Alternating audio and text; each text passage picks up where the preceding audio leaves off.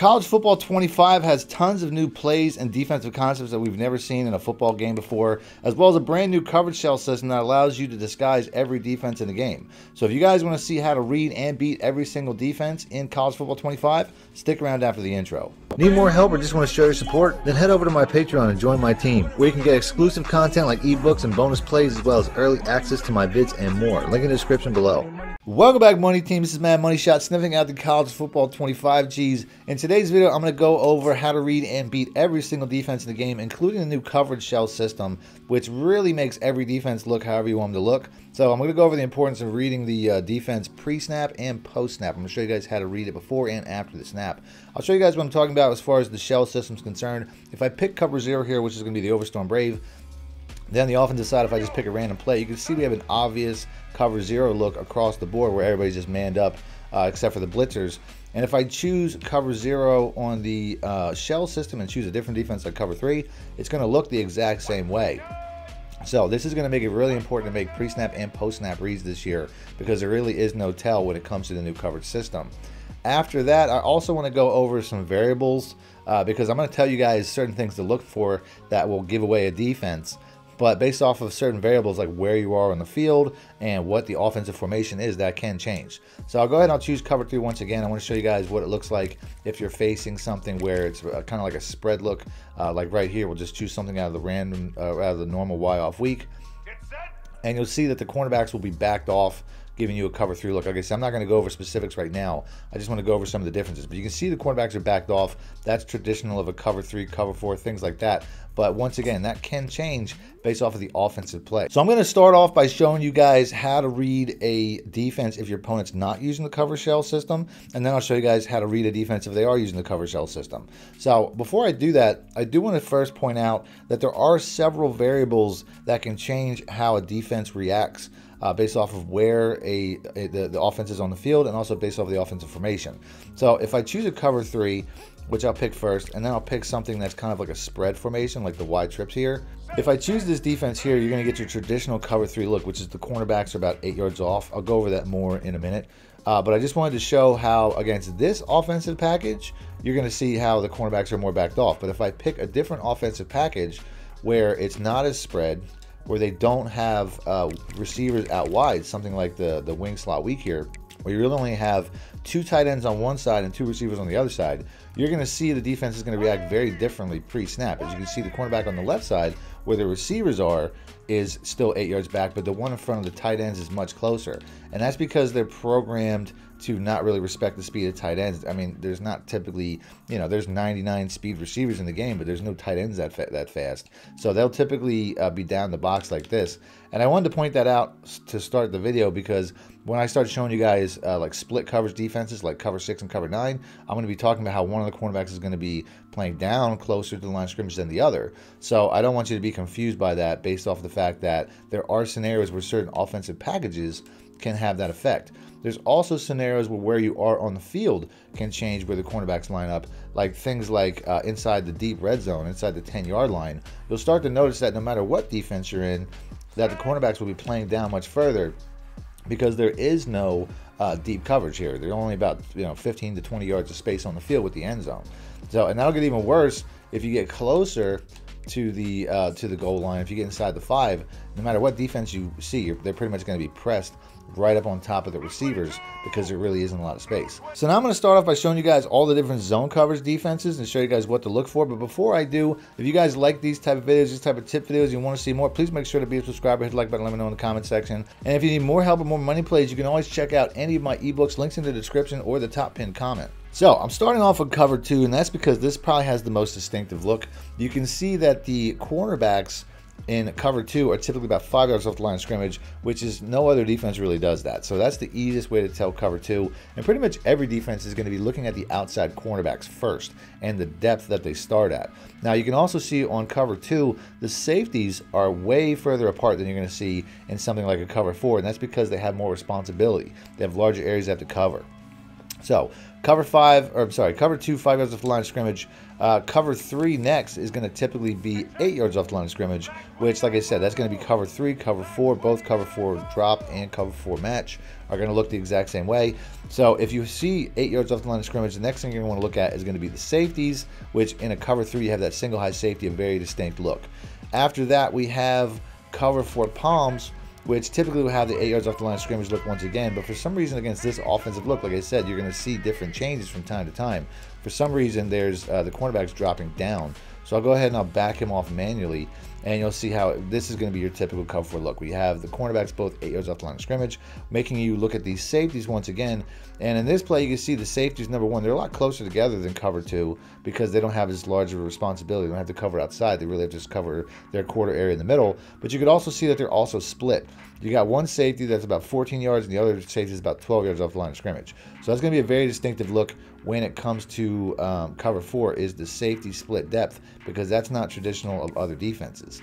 Now, when you get to something like cover 6 or cover 9, you can see how the split field, the safeties are somewhat distinct, but in all reality, it's back to the cornerbacks once again. If you just look at the cornerback depths, you can see that on the quarter flat side, the cornerback's 8 yards off the line of scrimmage once again, and on the cover 2 side, he's 5 yards off the line of scrimmage once again. So if you ever come out and you see cornerbacks at different depths, you know right away that it's a split defense. So that's how to read zones. Now we're going to go over how to read man coverages. For cover 0, the easiest way to tell is, number one, the safeties. This is the only defense where the safeties will be within 10 yards of the line of scrimmage every single time, because they have man assignments. You can also tell by the alignment. They're typically going to be aligned right in front of their receivers to not give up inside or outside leverage. So anytime you see the safeties this low, you know it's a cover 0. When it comes to cover 1, you'll notice that, once again, they're still aligned the same way. They can be a little bit like the guy aligned over the tight end is a little bit further outside, but you can see that we have that single high safety look. And if I were to switch over to a cover 3, say, you're going to notice that the outside cornerbacks won't be aligned in front of the receivers as much anymore. A lot of times they'll be aligned outside, although this particular look, because they're spread so much, you don't necessarily get that. But that's one distinctive tell, is the fact that they're aligned right in front of the cornerbacks, not giving up any outside leverage. So let's go ahead and let's continue with cover 2 man. This is another distinct look where this is the only defense where the cornerbacks are playing right in front of the receiver's face, because they're going to be pressing off the line. So they have to be down on the receivers, because this is a very physical, man-heavy, jamming defense. So they have to be right in front. They're not playing off man here. They're playing very tight press man. So there's going to be your 3 looks when it comes to man coverage. Let's go ahead and let's back out and let's show you how to beat these defenses. So how to switch over to the offensive side of the ball. I'm going to do the majority of this part out of a trips look, because trips are one of the wider concepts. There's a ton of trips formations just about every single playbook. So this will be the easiest way for people that are watching this video to translate to their own offensive playbook. I'm in the Georgia playbook because this is my favorite, and I will eventually be putting out an offensive Georgia ebook if you guys want to check that out. It should be out in a couple days. But for now, I'm just going to go. I'm going to pick the return post curl, and then I'm going to start off with cover 2. We'll continue out of the nickel because I just want kind of a vanilla coverage, and we'll go with the Tampa 2 on defense. Now, to beat cover 2, the easiest way to do that is to the outside. If I choose something with a corner route like the PA flood, you can see that this has everything you need. It has a short route to pull the cornerback down and the bubble screen. It also has a streak to pull back the safety, but it's kind of in reverse. It's better to have the inside receiver pulling back the safety, because he's also going to pull him to the inside, and the outside receiver closer to the cornerback on something short to pull the cornerback down like a smoke route. So the only thing I really got to worry about, I think this route's a little bit too short. You'll have to worry about like zone drop depths, but if I move that corner route back just a little bit, you'll see how easily it can get open to the outside and potentially get up the field if you can get around the safety. So that's one concept. Now, cover 2s are also vulnerable over the middle, but not in the way that they were in the past. In the past, you could just put the B receiver on a streak. It would pull back the safety, and then you could throw over the middle to the Y receiver. But you can see how the vert hooks match. You also have the mid-read this year, which is very good. I'll go ahead and extend that route a little bit, and we'll do the same concept to show you that even if the vert hooks don't take over, the mid-read typically will. I mean, there was a small window there, but you can see typically the mid-read is going to take that away. So if you really want to create space over the middle, now the best way to do that is with a double post concept. So I'm going to put the B receiver on a post. Once again, I'm going to extend Y because you don't want them at the same depth or they're going to be too close. And then this is going to be all you really need to do to split those safeties now, because the mid read is going to match the first post route that it sees, which is the B receiver. If I really want to create space, put X on a streak once again to pull that safety back outside, and you're going to see how easily this can split those safeties now for a big play. It's a potential catch and run one play touchdown. For off zone coverages like cover 3 and cover 4, you can use that exact same flood concept, and you don't have to make any adjustments. That's because this particular play, the outside cornerback's dropping back, so you want the streak to pull him back. So this is perfect. You don't have to make any adjustments. I do think that you probably want to extend this corner route one more time just to get it a little bit easier over the top of the flat. But you can see, once again, you can have a very easy play against that, and that works against cover 3 or cover 4. Another easy way to beat cover 3s is underneath the dropping cornerbacks. I would probably want to run this from a hash mark to the open side of the field if I'm going to run something like this. But you can always put this receiver on out routes. A 10-yard out route will do a really good job of beating this cornerback outside once the play starts. As you can see right here, there's space outside the dropping cornerbacks. One vulnerability that cover 3 shares that cover 4 does not is up the seam. So if you want to put, say, both the B and X receiver on streak routes, you'll notice that the safety has to rotate over to the middle, and it gives you an opportunity to throw the ball up the seam. Now, when it comes to defenses that are split defenses, like a cover 6 or a cover 9, you really just want to use the same cover 2 concept. Just find which side is the cover 2 side. You can see here on the left side, the cornerback's 5 yards to the line of scrimmage, and on the other side is 8 yards off. So I know the left side is the cover 2 side. So I can go right back to my cover 2 concepts, and it'll work the exact same way. I'm just basically splitting the field in half, and you can see how now we can do the exact same thing. It's still a cover 2 on this side, so it still has the same vulnerabilities.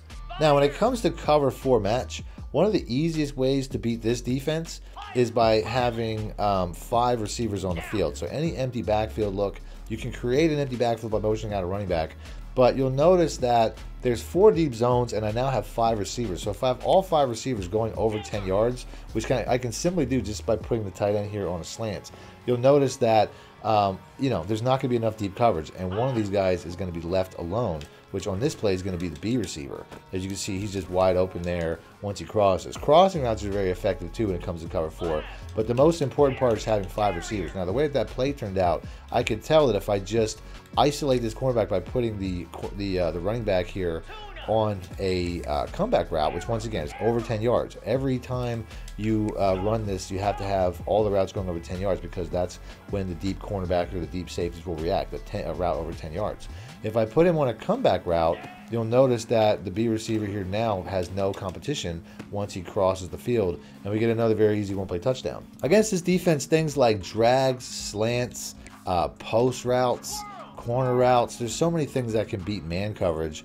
I would say even on the outside, you want to put a guy on a speed out route or a 10-yard out route or a comeback route like I have here. You can just time that throw, and you can still comeback routes all game. Like I said, that's going to be weak outside to 10-yard out routes. There's so many different things that could work, because at the end of the day, it's all about timing and leverage when it comes to beating man. Like, the biggest leverage play that I have here is probably to the B tight end, because his defender is so far outside that if I put him on a simple drag, he's going to get wide open every single time, just based off of leverage. He's got 5 yards of inside leverage. So that's one way to do it. Corner routes are also very good. We can go to that flood concept one more time, and you'll see how, that corner route there, once he gets outside leverage on the cornerback, which he kind of starts to play with, you can see how he can beat that cornerback to the sideline every single time. You just want to run it to the open side of the field, because you're going to need space when it comes to routes that beat man. So now I have a cover 0 shell, and all I have to do to tell what this play is post-snap is look at the safety. If it's a man coverage, you can tell because the defenders will follow. It's not hard to tell the difference between man and zone. Zone, they go to a spot. Man, they cover the receiver. That part's really easy. But if you want to know what type of man or zone it is, you just watch the safeties. If it's cover 2, the safeties will drop back away from one another. They basically drop to the outside. And if it's a cover 4, they'll drop them back more towards the middle. If it's a cover 3, one of the safeties will drop down and one of the safeties will drop back, making it pretty easy to read. You can see right here, that safety outside here really ran to the outside. Like, he really ran like he had to cover the majority of the field, because I'm running this from a hash mark to the open side of the field. Against cover 4, like I said, you'll watch those safeties this time, and they're going to drop more straight to the back. They're not going to be worried as much to the outside as I can still hit that corner route, although realistically I probably should have hit that flat route. If you watched last time in the cover 2, this guy dropped way to the outside because he has to cover the large side of the field, where here he just pretty much just drops back. So that's going to be the easiest way to tell. Is all 4 outside deep quarters are all just dropping back to not land and get over the top of them. And the last but not least, we got cover 3. You don't want to stare at the safeties, but if you watch them for half a second and one of them drops down, you know what you have, and you can take your look underneath. I'll go ahead and I'll go to the replay just to show you guys what that looks like. Like I said, this is your cover 3 look, where the safety's not interested in necessarily dropping back. He jumps right down the line and jumps outside. So if you see that where one safety's more hesitant or more active in the box, and the other safety's just running straight back because he's just trying to make sure nothing gets behind him, you know you have a cover 3. So I'm gonna go ahead, I'm gonna end the video there. If you guys want to see more tips videos like this, I'll have them popping up on the screen now. Just click links. And until next time, thanks for watching, man. Shut out.